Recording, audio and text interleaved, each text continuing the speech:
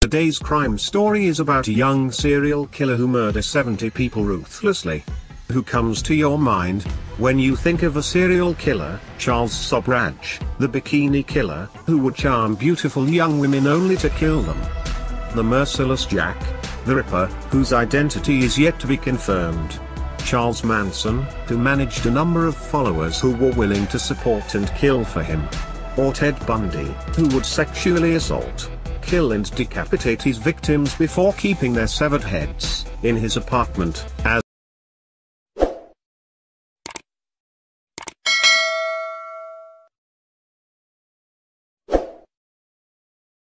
trophies. J.B. Iqbal, the murderer of 100 innocent children, who sodomized 100 boys and cut their body into small pieces, and dissolved in hydrochloric acid. He belongs to Rajasthan, the land of kings. Rajasthan is the jewel in India's crown.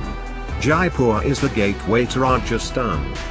The colors of Rajasthan are impossible to ignore, and the effect of emerald green, canary yellow and fire engine red turbans and saris is simply dazzling, and its legacies of pride and tradition.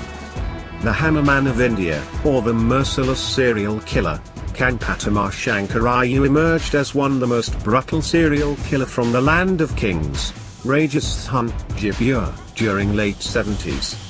A man apparently looking handsome, was actually a merciless serial killer. Kanpatimar Shankariya was one of the most infamous serial killers in the history of India. He left at least 70 proven victims dead from hammer blows to the head within a short period of 1 year, from 1977 to 1978. He was given the nickname Kanpatimar because of his killing way, as he used to hit people in the side of the head, which the Indian people called Kanpati. A native of Jaipur, India, a 27-year-old young man, Kanpatimar Shankariya comes out of his home late night, into reach of his prey.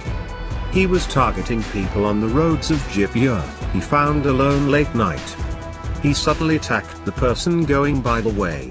He used to hit the target with a hammer very quickly, and let them to die on the dark street.